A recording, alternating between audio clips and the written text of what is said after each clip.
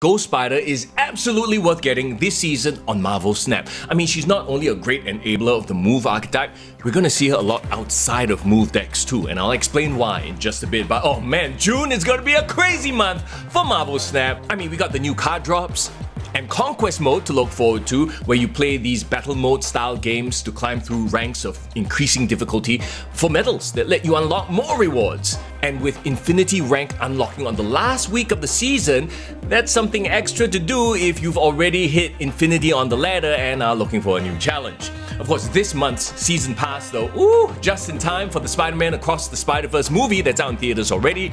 And of course, it features some of the sickest card backs and variants in recent times. Now, the Season Pass card is Ghost Spider. She's from an alternate Earth where Gwen Stacy was the one who got bitten by the radioactive spider and got spider-like powers instead of Peter Parker. In fact, her universe's Peter Parker dies, serving as her Uncle Ben moment, inspiring her to use her powers to protect others.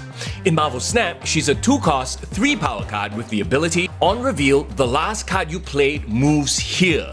So right away, the move archetype gets the enabler it needs, giving you another option to move cards like Vulture, Human Torch, Multiple Man.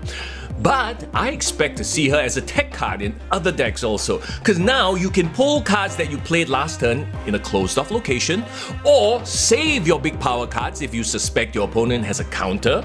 Hey, you overcommitted on one lane, maybe on purpose, you can now pull that last card to a different lane to spread that power out on the last round. Oh, the mind games! See, and that's why